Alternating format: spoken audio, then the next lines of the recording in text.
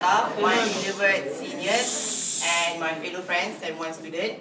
Okay, we are from BIS. Would like to present our gadget, which is UAV. It's the acronym for unmanned aerial vehicle. Okay, without wasting our time, let's start with the simple history of UAV.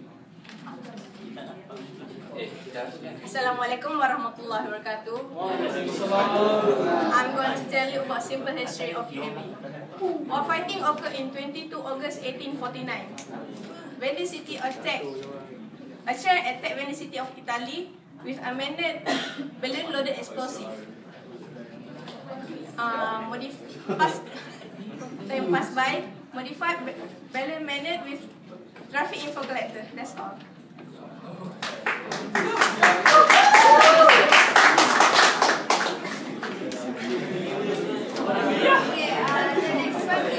About advantage of UAV.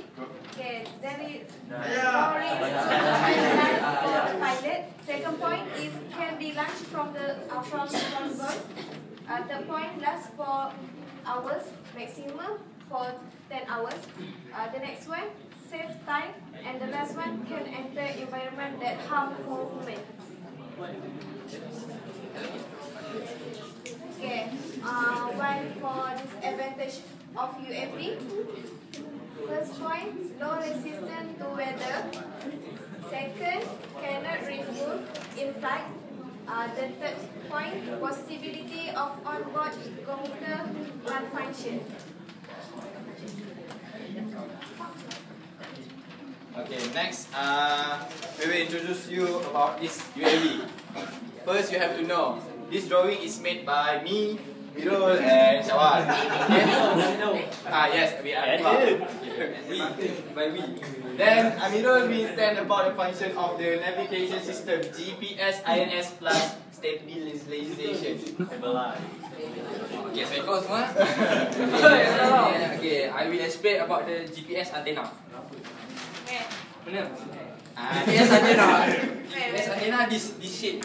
This thing. Okay, this thing. The GPS antenna will. Okay. We control this. We using remote control, right?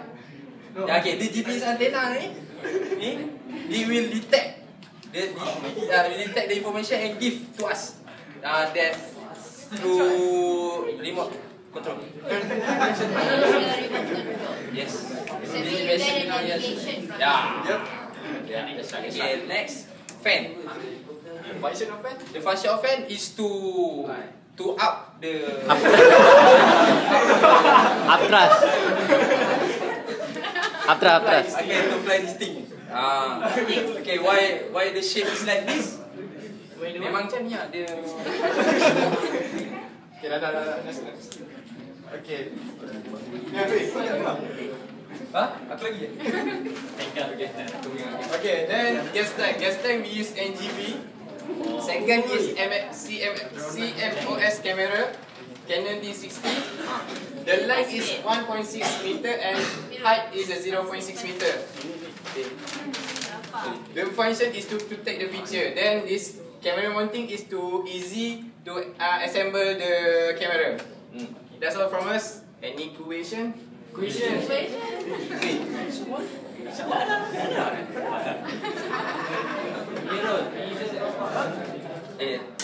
any question? Thank you.